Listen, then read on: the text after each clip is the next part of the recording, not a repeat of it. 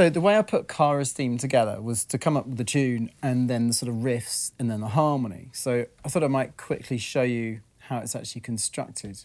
Kara's theme is basically the syllables in her name. There are only two, so that's easy enough. It sounds like this. That's it, really. But it repeats, so it goes like this. And with any good tune, you take it for a walk, so it's...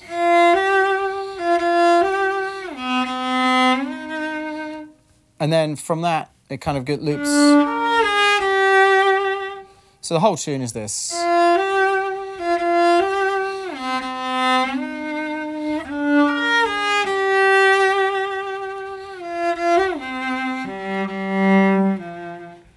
But on the cello, when you're trying to be quieter with it, it actually sits happily an octave lower as well, like this.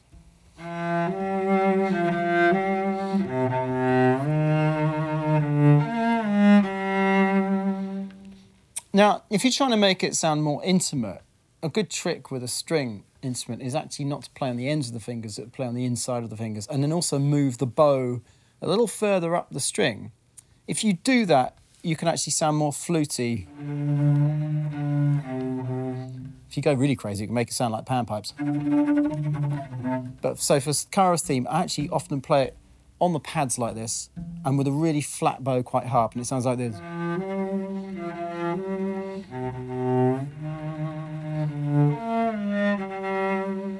And if you add this really wide, lazy vibrato, it starts to sound like it's a memory, not an actual thing, like this.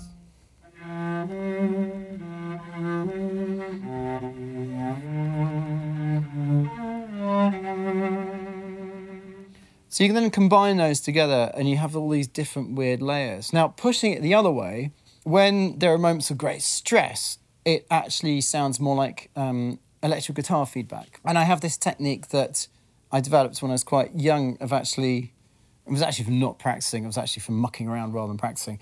And I always loved the sound with an electric guitar.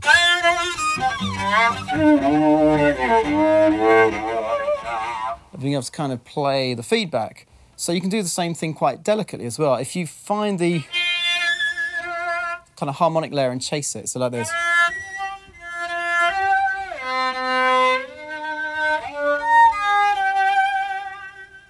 Which sort of sounds like a very expensive effect, but it isn't. It's actually just using a loose contact with the fingers. Now, all of that sits over an ostinato, which is just posh Italian word for a riff, which is this. And this came from the sort of flickering that I saw in a fireplace in the place of staying, and realised that actually this kind of flickering and crackling could be a really good inside engine for the theme. And it goes like this.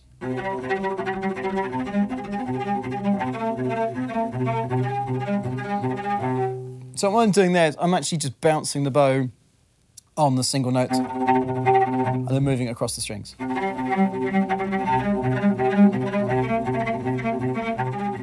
Now, that's not good enough bass to my ear, so what I then also do is I flick the string like this. I'll do the same here.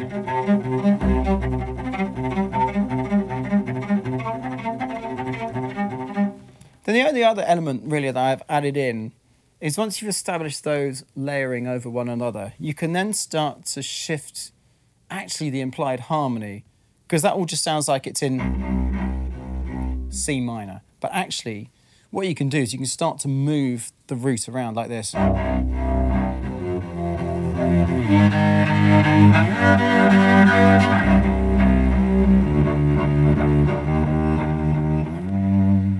So I'm just going to layer all of those quickly together. It sounds like this. So here's the riff, first of all.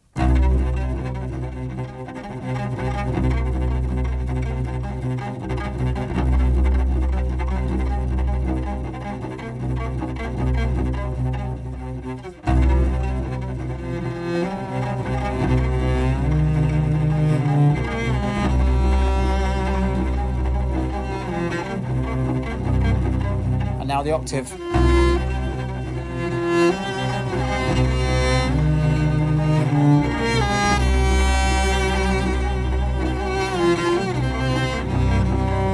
Now the harmony.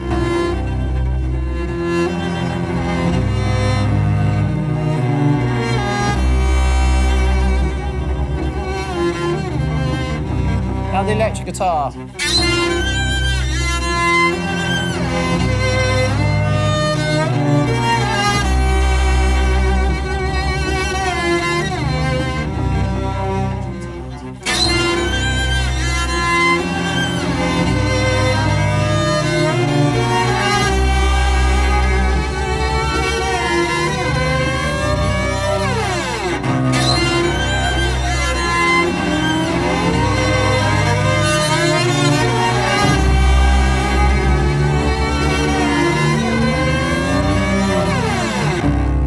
Went rather dark at the end there. But anyway, that's how I write music. I don't really write at a keyboard particularly. I tend to loop stuff on the cello and then record it in separate tracks into a DAW, and then start to build samples out from it. I also make my own samples as well that find their way into things like Iris or into Ableton, and then from those start to build entirely new instrument groups as well. For some of the more sort of horror sounds, I was starting to do those at the end there. It'll be things like close stacking, glissandi. So you can actually play a double note.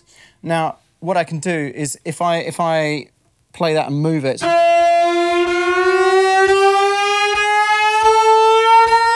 it sounds like a mechanical acceleration. In fact, you can do a really good Doppler effect with that as well. Make things sound like they're sweeping past. You can also, by using the bow in an unconventional way, make quite effective Foley sounds. So in fact, within that track, there's a lot of kind of grinding, nasty sounds that are shoved through distortion effects and octave pedals. Things like quite threatening noises. If I pull the bow but mute the strings, it sounds like this. It's kind of nasty. It sounds like a door creaking. You can also do sort of riffs around the upper end of the harmonic series like this, which when you stack them sound really cool. I'll just show you.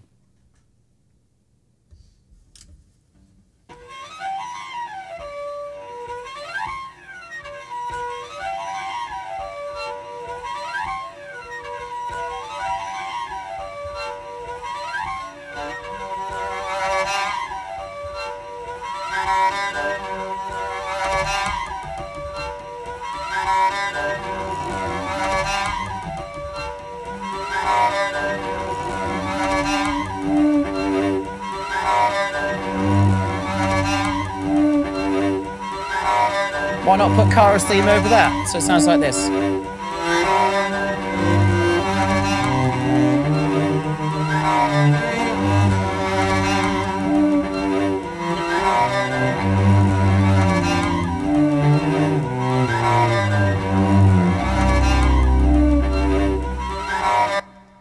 I love the cello. It's kind of the best synthesizer in the world. You can pretty much make any noise on it as long as your imagination will kind of take you there. So it's obviously one thing to sort of build these clusters when you're playing with a loop pedal and an instrument, but then the question is how to then score them back out in such a way that the orchestra understand them. And I found what I tend to do is either invent sort of my own notation or make it so clear on the backing track that the type of effect that you want, that it's then incredibly sort of obvious that it's got to be something different. And you know, if the technique is clearly notated, that obviously really helps. One of the essential things actually about writing music that is different from what else is out there is making sure that what you're doing is sort of niche and has found sounds that are only your own. So being an instrumentalist, it's sometimes easy to do that because you can spend so long actually refining noises that aren't necessarily within conventional sound banks. So I find it extremely helpful to use samples to build core harmony riffs and the width and space. But then what really starts to add value is then once you layer on top of that sounds that are sort of dirty and fragmented and fractured and actually sound like they've got this organic, natural chaos to them as well. There's almost no occasion I can think of where adding in a little bit of dirt and frailty doesn't actually help the overall sound picture that you're trying to make. And especially when I'm layering on top of samples, especially if they're well recorded, it's sometimes really good to weave in and out of those elements of bow change noise, even breathing. And I found even on this soundtrack that where I can hear somebody breathing in, for instance, on an upbeat, 10 years ago, I would have edited that out. Now I leave it in because that actual naturalness and that organic nature is picked up subconsciously or subliminally by the viewer or the player to such an extent that it sounds more human and humanistic and more natural. So it's a really good habit, I think, to look at how far you can push, if you like, the edges of the sound, whether it's from an instrument or whether it's from samples that you're building.